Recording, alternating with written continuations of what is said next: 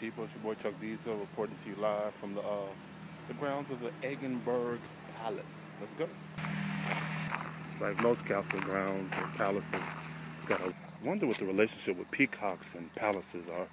Always run across peacocks roaming around these palace grounds. It's awesome. Vico's looking for a feather. Here we are.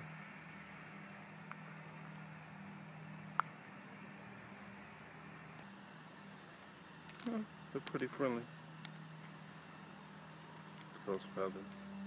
An interesting fountain decorated with all seashells in the middle of the palace grounds.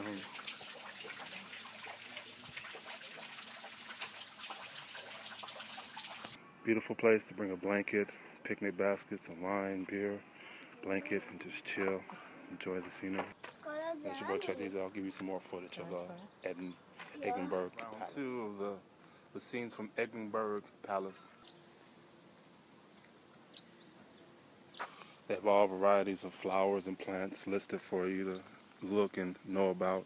It's probably best to come in the spring when everything's blooming. It's always good to have a playground for the children. And it's in shaded areas so the parents can sit and chill. If you enjoy simple walks in the park, then this place would definitely be a place you like to see.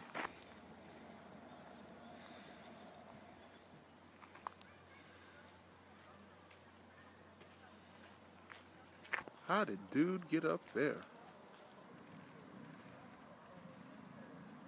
That basically going to conclude our Eggenberg Palace tour.